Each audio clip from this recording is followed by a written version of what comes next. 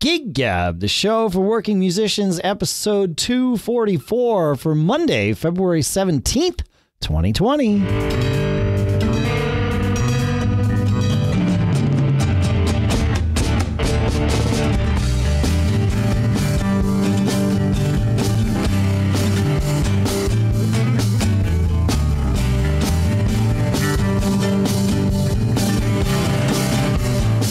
Greetings, folks, and welcome back to Gig Gab, the show that's by, for, and about working musicians here in Durham, New Hampshire. Back in Durham, New Hampshire for a couple of days. I'm Dave Hamilton. Here, stuffed up, but powering through in San Jose, California. It's Paul Kent. Yeah, as I was saying in pre-show, this is one of the very few times when I am not sad we're not in the same room doing this show together. So, yeah. No, I would get you. No, I would definitely get you sick if we were together right now. So see, and that's the beauty of this is we can all do this, and you don't get any of us sick. That's like it's good. That's good. I did 4 gigs this weekend with this clogged up nose, and the interesting thing is, my throat is fine. Yeah. So and I warmed up really like most of the gigs I had to drive to. I did a really good warm up, and my throat is fine, but there's just that whole no resonance and just waiting to leak out of your frontal lobes there that just makes singing a real hassle. So it was interesting though, because again, as I say many times, not a trained singer, but I'm a really determined student of singing and thinking about things like warm-ups and technique and all those types of stuff. When you have a little bit of knowledge as to what's going on with muscle control when you're a singer, it goes a long way to you not wrecking something, right? And when you're sick, you can wreck something because the uneducated might choose to just try to power through, and powering through is often not the best thing, especially when you're sick. It rarely is powering through the best thing. Yeah. I'm amazed at those guys, though. The death metal guys and the screamo guys. How do you do that? I mean, I just don't understand the physics. The physicality of having voice systems that allow you to do that on a regular basis. I don't either, but I know that they're not actually like screaming like you and I would be screaming if we were making that noise with our voices, right? Like you look at a guy like Sammy Hagar, right? And even like Dave Grohl, he doesn't quite have the voice that Sammy Hagar has, but Dave Grohl can go scream for 3 hours at a show and be totally fine, as can Sammy. But those guys, like, I don't know. I don't think they were coached how to do it. I think they just figured it out on their own. But I think there is a technique involved in singing like that allows you to protect your throat. It probably requires very, very strong throat muscles to keep your vocal cords sort of contained as opposed to just letting them blow loose and then that's the end of that. So that's the thing. Singing is really kind of muscular control, right? Totally. It's really, that's what it is. And so anyway, I had 4 straight today. The second one, 3 solo, and the second of the 4 was a house rocker gig. But other than that, I had to sing 3-hour shows on Thursday, Saturday, and Sunday. Got through them. It was kind of nasal sounding, and every once in a while something would drip onto my vocal cords, and I'd have to cough or something. Have to cough it out. Yeah, exactly. Yeah. But if anybody out there, I'm curious about this now. If anybody out there either is a vocal coach or has been to a vocal coach or simply knows the mechanics of what that takes, I would love to hear from you. Feedback at giggabpodcast.com. Really, we'd love to hear from you about anything, but that in particular is in the moment curiosity here. So we'd love to. Yeah. Hey, I wanted to talk a little bit about AB5 and a little bit of follow up from that conversation we had. It was a great conversation. Yeah. So, as time is going by. Well, let's because I'm guilty of this all the time, too.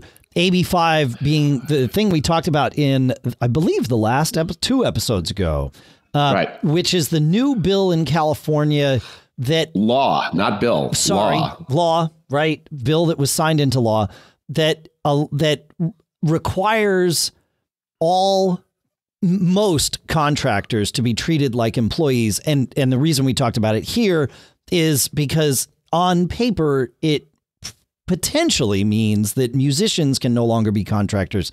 In most cases, they have to be employees. So that's the background. You can go back to listen to 242. I'll put a Gig Gab 242. I'll put a link in the show notes so that you can hear the background conversation. Okay, now, yeah.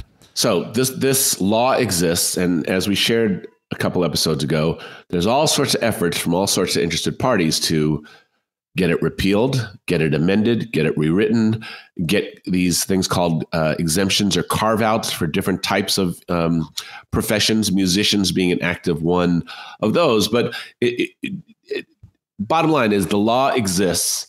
There was hope that it would be taken care of quickly. That hope is turning to fear very quickly here in California. And I should add that a version of this type of law actually passed the United States House of Representatives recently. They say it has little to no chance of passing the Senate or getting a president sign it into national law, federal law.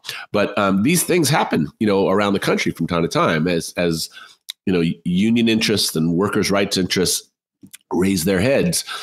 These types of things happen. It's generally considered in California, certainly by the independent contractor community, that it's a bad law, that it was way too glossingly generic, creates so many problems. And there's a lot of really upset people. And right now, very soon, something has to happen, because other than that, every musician I know, every band I know is sitting assuming it's going to get repealed or changed or something like that. They're hoping upon hope that that's what's going to happen. Yeah, right? Hope usually isn't the thing that changes laws. There you go. Right? Well, and they're also writing letters, calling assemblymen, doing a lot of things like that. Sure. And so so there's a lot of things going on. But anyway, it's coming to a time, and I had made a decision with my band that I would give it till the end of February. Right. And if there's no clear indication what's going to happen, we're going to have to make some choices, right? Now, again, this law affects venues as well. Technically, venues are supposed to consider musicians as employees. Every band member. Every band member. I have not had a single venue reach out to me and ask a question about this. So I have a question, though. I mean, certainly there are laws that are on the books that no one enforces. Usually they're old laws, and we, refer to them colloquially, easy for me to say, as blue laws, right? Like those things that, they used to matter, but now okay, fine, whatever. But this is a new law. So my question is it being enforced anywhere? Right. Well, you won't know because no one has filed their first taxes yet. Right. So this is our Uber and Lyft, have they changed their policies, and are their drivers now being paid as employees? I realize this would be very few people have. Let me talk to that for a second. So Uber and Lyft sued about this. Okay. They lost their first round of lawsuit. But I do not know that the contractors are now being turned into employees. I don't think Uber and Lyft's business model would deal with that very well. But anyway, if not I just want to talk for a few seconds about my band and the unique thing that I'm having. So one of the options is me to put the guys on payroll. Now I have an LLC. I have a business entity. Yep. So that's one step. And then the second step would be putting them on payroll. Now in my band, one of my guys, he is an LLC, right? He has incorporated or, set up a, formal business structure as an LLC. The other guys don't. One or two, because they teach during the day, are considering it. But my point is that there's a few different approaches.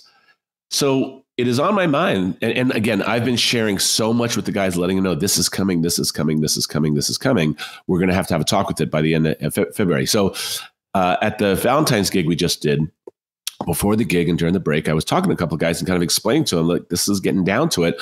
And at the end of the day, I'm pretty exposed right now. The penalty for misclassification of someone as an employee can be up to $25,000. I think I read somewhere it could be $25,000 per incident. Yeah, but it's it's theoretically per paycheck, right? Like you could, or maybe even per gig. Yeah, it could be. My guess is that you would not be made an example of at that severely. In fact, if it looked like it was going there, you'd hire a powerful attorney and make this thing go away. But because then it's worth paying an attorney $5,000 to make $50,000 go away. That's right.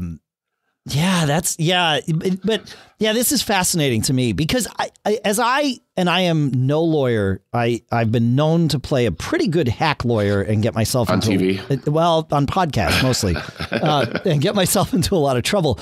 But as I read it, your guy that is an LLC, I don't think you can treat him as an LLC if he's playing in your band in this way. Like, I don't think you get to do that as the law is currently written. Explain what you're saying. So, okay. So let's say I play in your band, right? Yeah. And you say to me, Dave, I got to start paying you as an employee because of the law. Great. Okay. We've had our discussions about AB5. We're both of the same, understanding about this. Okay. Got it. And then I say, hey, instead of paying me as an employee, I've formed an LLC. Hire my LLC as the drummer, right? That would be that conversation. I don't think the way I've read this stuff, and I haven't read it all, so I could very much be wrong, but I don't think you and I get to make that arrangement. I think you have to treat me as an employee in that regard. Interesting. Yeah.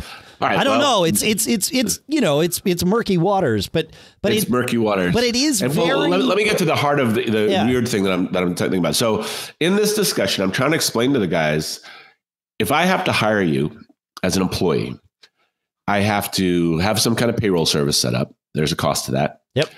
There's an overhead cost to that. There's there's disability insurance, Social Security matching, unemployment. There are costs now. Some of them are stuff that you pay anyway, when you file your taxes, probably. But some of them are required that the employer matches some percentage of these things. So it's another cost. Yeah. Now, if you're self-employed, the way that works is you are paying both the taxes that you would own plus the taxes that an employer would have to pay. In this, so that if you get paid $100 for a gig, you're paying both sets of taxes. Which means, and so here's the point. Right. Let's just use a round number. The band gets paid $1,000. There's 10 guys. It used to be, here's your $100 at the end of the night. Thank you. Have a nice life. Right. Yep. That's the standard way that we all can relate to. Yep. Well, now I have one guy, assuming his LLC argument holds up. He's like, well, why should I be dinged?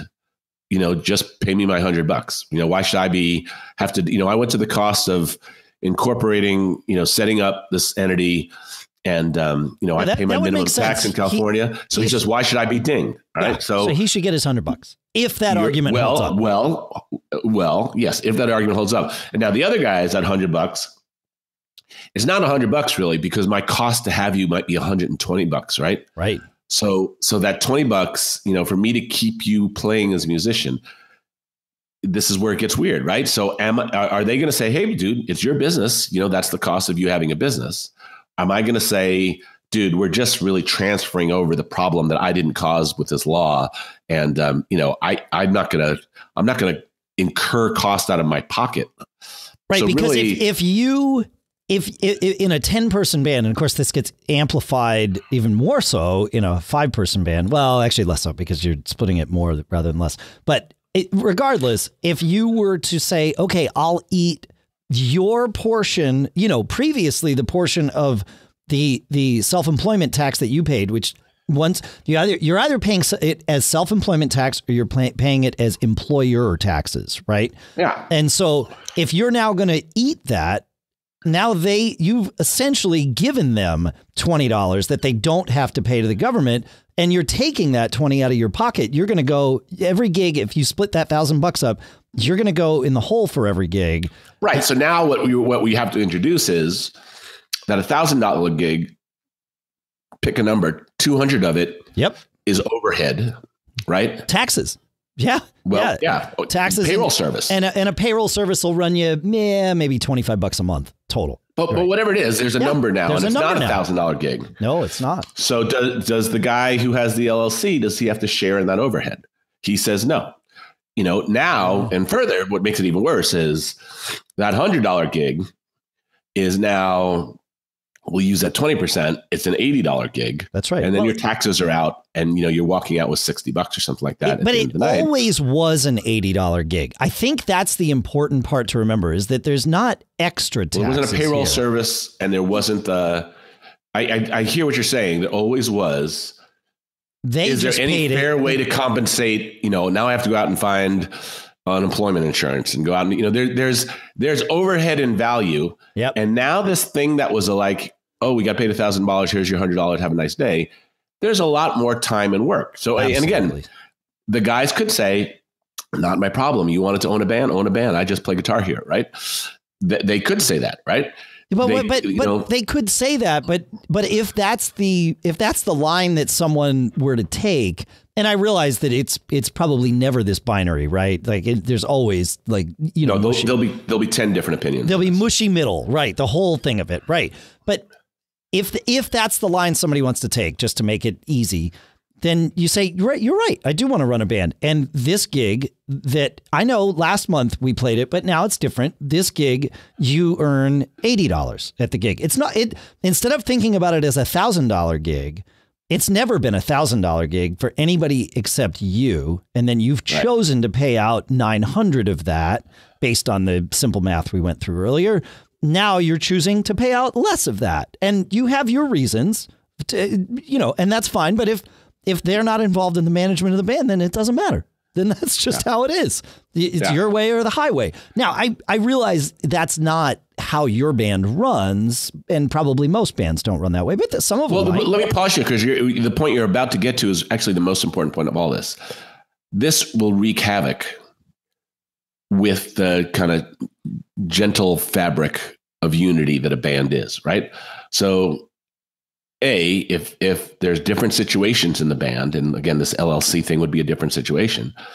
One guy's getting his $100, one guy's getting $60. Even though he's not really getting $60, and even though he's the $100 guy is going to pay taxes in a different way. It's just bands where there's a certain uniformity or implied or implicit fairness or equality is one of the things that makes it easy for everybody to. One less thing for guys to pick at that makes them bitter.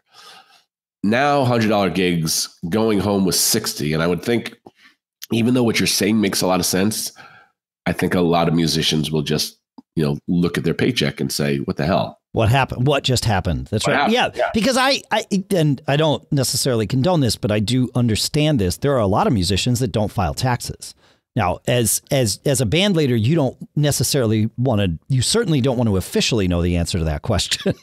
Right. But a lot of guys, it's like the difference between paying taxes and not paying taxes is also the difference between paying their rent and not paying their rent. Right. So some people choose not to pay taxes, and those are the people that are impacted the most by this.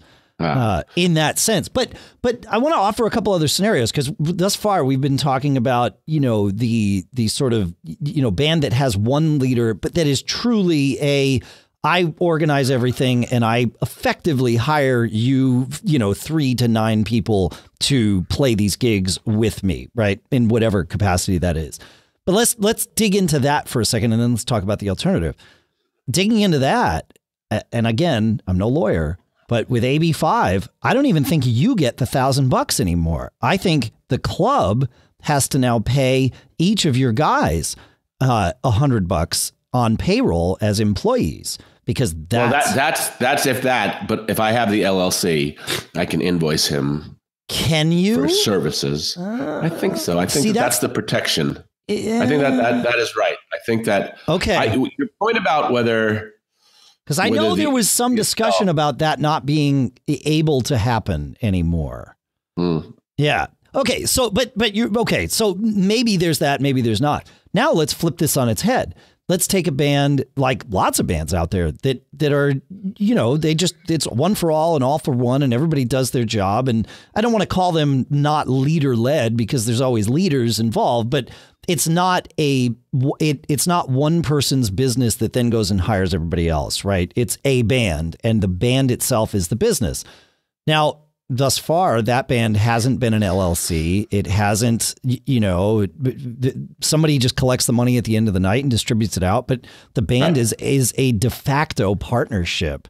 Yeah. What does that band do? Now, that band either has to get each person on the payroll of the club, and clubs are going to stop hiring bands if that's the case. They won't do that. Right. Yeah. Or that band as a whole needs to create an LLC and go through that expense, assuming that path is allowed via this law. I'm going to go ahead and guess that you're right.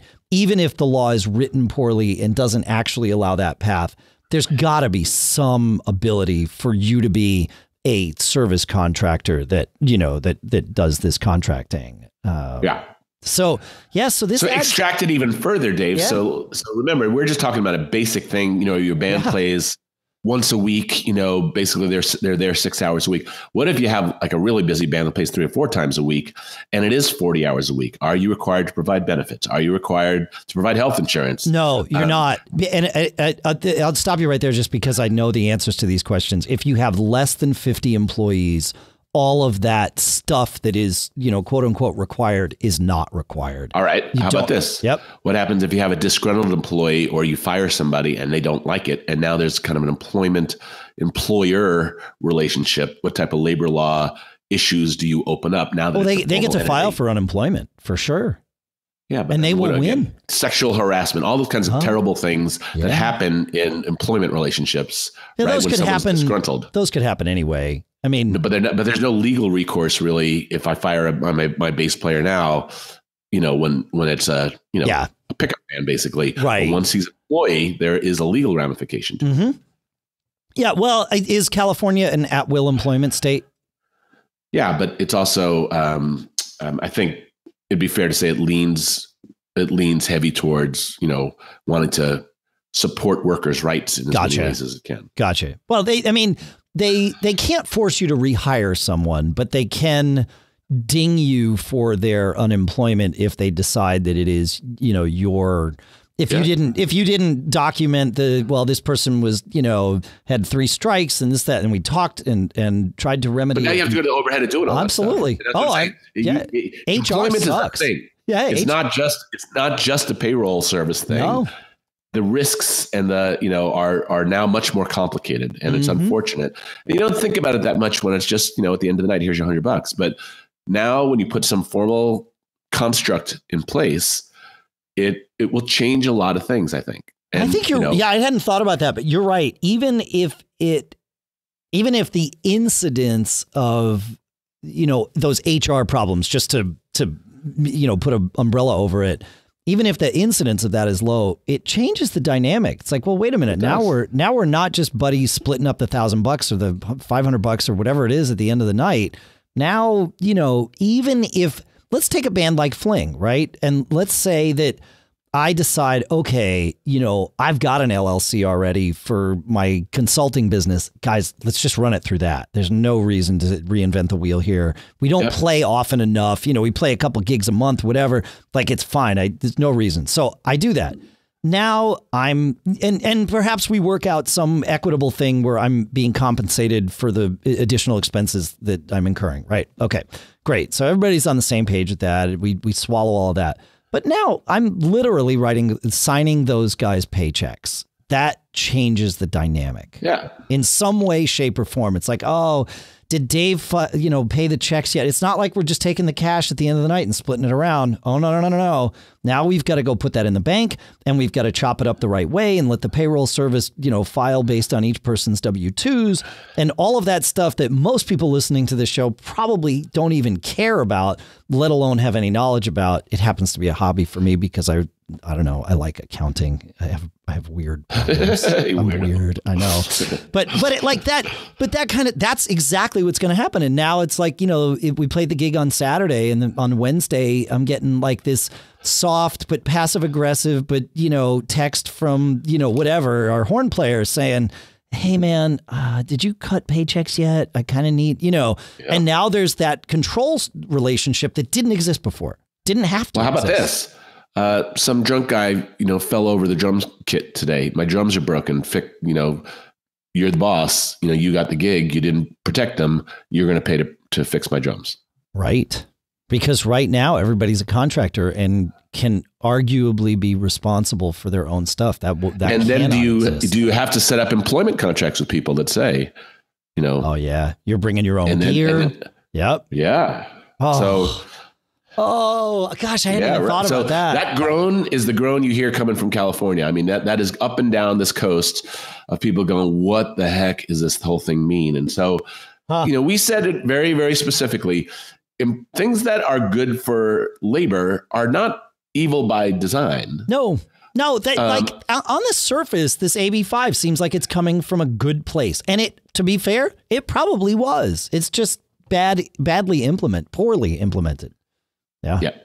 So, hey, we have a related question here from Jonathan, sort of. I mean, it sort of dovetails in here. And I think we've got enough time to go through it. He says, I have a question for you. I own our trailer and 99% of our PA gear. He says most of our gigs, like 90% or more, and all our rehearsals, you just use my PA and my trailer. He says, I recently just got hit with a $500 repair for the trailer, and I didn't see it coming. Is it too much to ask for a small percentage from the shows to go to a kind of cushion band fund for replacement of speakers, subs, or even a mixer if something was to go wrong? You know, I bought brand new high quality gear a little over a year ago. The warranty is about up, and I can't take these surprise $500, non-expected hits. Yeah. He says, in his scenario, he's also the one that does all the bookings and the promo, but everybody has a say in song choices. They all take votes. So it's probably more of a democratic band than a leader-led band, even though, this guy owns the gear and he's the one that does the booking. But it seems like it's a democratic band. So, and the way he's framed it certainly supports that. Yeah. Well, there's a few things to think about here. It's a great question. I mean, it's a universal question, right? So, if it's all about communication and agreement, tacit agreement. In my band, I started the band. I went out and found players. I replaced players as needed. I invested in PA equipment. I did all the booking. I did all the marketing. I did all the legal stuff. I did all the, artwork, all that stuff. Sure. I did it. And I didn't think it needed to be ever said that this was my band. There was, right. In general, the guys, But I don't think Jonathan is seeing this as his band. I think he's seeing it as our band. Yeah. My point is that Jonathan put out a fair amount of money. Mm-hmm. Okay. Out of the goodness of his heart, or what is the reason that he put out amount of money? The band needed it. If I leave the band, it goes with me. I mean, he owns it and I will let the band use it for free. I guess that's a fairly common, type of thing. But, this concept that, we'll think about the alternative. If he doesn't have the $500 and the band doesn't want to chip in the $500, there's no PA. Unless somebody else has a PA, nobody's playing. Right. Yeah. So I think, but when this became a question in my band about the validity of recovering costs or, getting some kind of compensation for time, right? That was a really contemptuous conversation, right? Yeah. If I was to say I put 10 to 20 hours a week every week, I don't think that would be. All right, hang on. We're getting in the weeds here. I want to actually answer Jonathan's question because we're kind of getting into a different type of scenario, right? This is most definitely it's not a band that one person started, at least the way he's presenting it. It at this point in time, nobody sees it as that, right? They are the band. And the reason that my point has some relevance is that the argument against it was that we all do what we can for the common good of the band. That was a perspective from someone coming out. You had the money and you could buy the equipment, so you do that. Yeah. We rehearse at my house, and I don't charge for it, so I do that. that's kind of my reaction, is that in the absence of having the conversation where it actually is known, documented, and clear, I think the easiest answer to Jonathan's question is, of course, if they want to say, nope, it's your equipment, and when you leave, you're going to take it, so it's up to you to maintain it. I would question whether it's worth contributing the equipment to the cause. Why allow the wear and tear? Right. I think it's worth not having a tacit understanding. I think it's worth having a very explicit understanding. And we've done this in Fling, and I've done it in other bands too, and it's morphed at times, right? At first it's like, okay, look, here's the gear. It's under warranty. That's great. And then I've had it go a million different ways, but I've always had the conversation. Like, look, if we're each bringing I've been in bands where, somebody owns this part of the PA, somebody owns that part, and it's all kind of good. But even there, we've had the conversation. Okay, look, let's talk about this. Something's going to break at some point. And you know what? It doesn't really matter what it is. Something's going to break, and it's going to break because of a Fling gig, or because of when I was in Triple Play or Knockoff, like the same kind of thing. It's going to break because of one of our gigs, not just because I'm using my own gear on the side, or, at another time, not on the side. It's my gear, but it's going to be okay because of a Fling gig. Something fell or something blew out or whatever.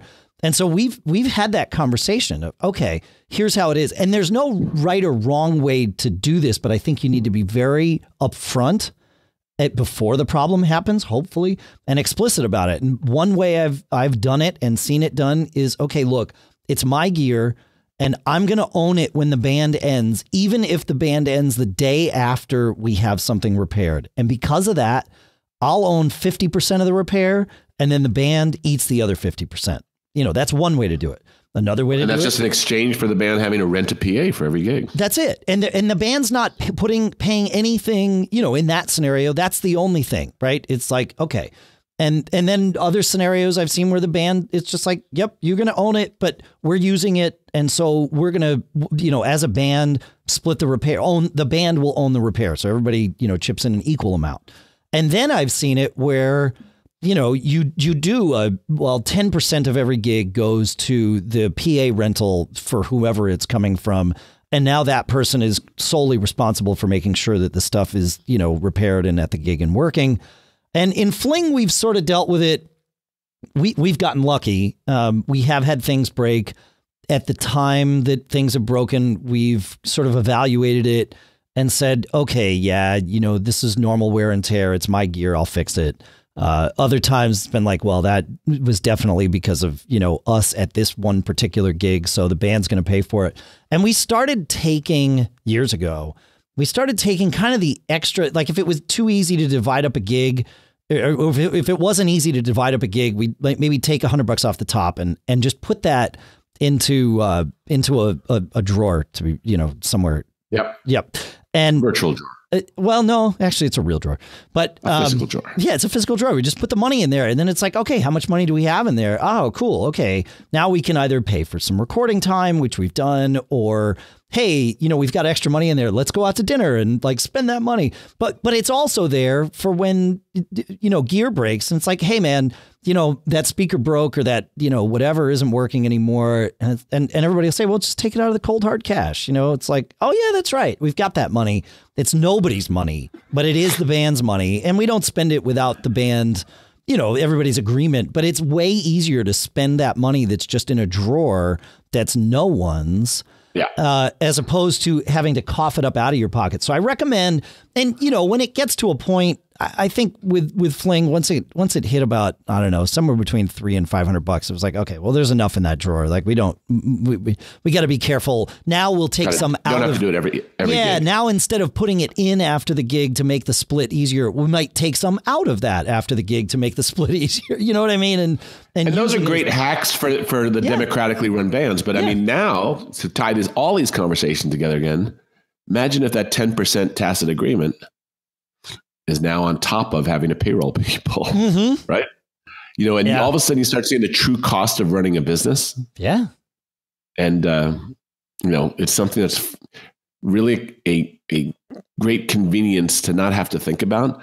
But when it's the real hard, assessments of risk and, what could happen and, legal requirements, it gets hard. It's hard to just be a musician and just show up and play and, I will say this. I still feel the way that I always have, not despite, but after all these discussions, after all this mental processing, I have always felt that owning shared gear as a band is a really, really dicey scenario. If your band is a full-time band and it is your business, it is the livelihood of all the musicians involved, then you're absolutely going to have shared gear. But you're also going to have a corporate entity at that point. You're all partners of it. You're going to have to come up with buy-sell agreements as part of your operating agreement and all of the stuff that you really don't want to have to think about, especially in a part-time band.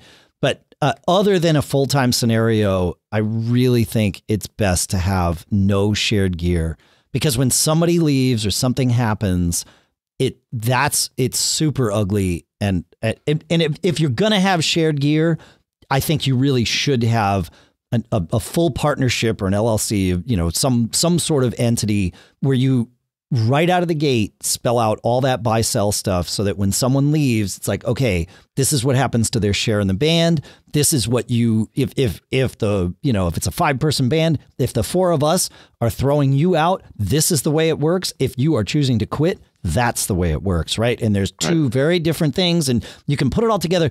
As I like to say, anytime I join a business partnership, I always want to put in writing what divorce looks like, because that way you're doing it when everybody's friendly and happy and thinking about the future. And so there's no hard feelings, but if and when that time comes, you get to look at it and say, okay, this is the agreement we all made. It's all in writing. It's all very clear. We were all clear about it back then. There's no surprises. Let's just deal with it and move on. So well said, man. Yeah, boy, that's, gosh, I hope that you are able to avoid this. I hope we are all able to avoid this AB5 mess that could exist. Crazy. The flags people are waving is that this will destroy the music industry in California. Some of the things that are already being enforced are large recording studios are sending work out to Nashville, because they don't want to hire employees in California. So some of the people who are already erring on the side of caution of this, not assuming it's going to get repealed. And again, full repeal of a law is a pretty rare thing. Oh, yeah. If I was to bet, it's going to have some new language that's not going to be satisfying to everybody. I mean, it's going to be a baby step towards addressing concerns that have been read. And, some of the thoughts are that even if they do, that stuff won't go into effect until 2021. So what? We're going to all incorporate for 9 months and then go back to our old, way of working. The work will dry up by then, and, industries will be wrecked. And it really is. It's a terrible, terrible mess. And it's an unfortunate thing. And even if you know that it's changing in 2021 or whatever, your point about one thing I know about employment law is if the law is clear, it doesn't matter what your arrangement is. With a given person, be they a contract, maybe they should be an employee, but you call them a contractor, and you and that person are okay with it. That none of that matters if something goes sideways, and now that person, like you said, maybe gets hurt and sues you and says, you should have treated me as an employee and you didn't. And now you should have had workers' comp insurance for me, but you didn't. And so now I'm suing you because I slipped and fell while I was working for you, and this is what. But I still wanted the full $100 of the $1,000. Of course, right? I still wanted the full. Yes, right. Of course, I know. That's the kind of thing. It's like, even if everybody's on the same page, if the law, everything's fine when everything's fine. That's life, right? Everything. But as soon as things are not fine, you really learn a lot about people, and you learn a lot about situations. And I think it gets back to what you said. Money is changing hands. Unfortunately, the only way to protect yourself is a lot of clarity. That's it. And you need to be explicit about it. Yeah. We talk about this on my small business show. Legally defendable clarity. Yeah. We talk about this on my small business show a lot, but my co-host Shannon Jean has, and I've employed this idea many, many times. He has this idea of a working agreement that when he's going into partnership with someone new, before drawing up the contract, they draw up this working agreement. And many times just going through the working agreement, which should be like 1 page, bullet points. Here's what we're doing together. Here's the responsibilities I'm going to take. Here's the responsibilities you're going to take, like that kind of thing. Just getting it on paper. Yeah. Very, very simple and clear. No legal language yet. It can be the foundation of that legal language, but this is just 2 people or 5 people, whatever it is. Like putting that on paper with your band might be the thing that, even if it probably would hold up at some level in court, but even if it wouldn't, might avoid you from ever even getting to that point, just because you're spelling it all out. And it's like, oh yeah, there it is. And some of the time in business partnerships, you do that working agreement. By the time you're done, but before you're done writing it, the partnership has dissolved because you realize, this isn't quite the thing I thought it was. Best to know now. Thanks a lot. Let's go have a beer, but let's not start a business, that kind of thing. Yeah. So yeah. It's good. All right. Thanks for listening, everybody. Feedback at giggabpodcast.com. That's where we want to hear your thoughts on all of this. I know it's crazy. I've been doing some recording. I want to talk about that, but we'll do that next time. It'll be good. So more recording, not just the Bitter Pill stuff, but stuff here in the studio with drums. Cool. And yeah. It's fun. That's all I got. You got anything else, man? No. Okay. Well, then that's the Always end. Be performing. Always. I know. Even when it's tax time. Whatever. I don't know. You got to figure out how to enjoy taxes. I don't know how I did it. I don't recommend it. See you next week, man. Hope you feel better. Yeah, thanks.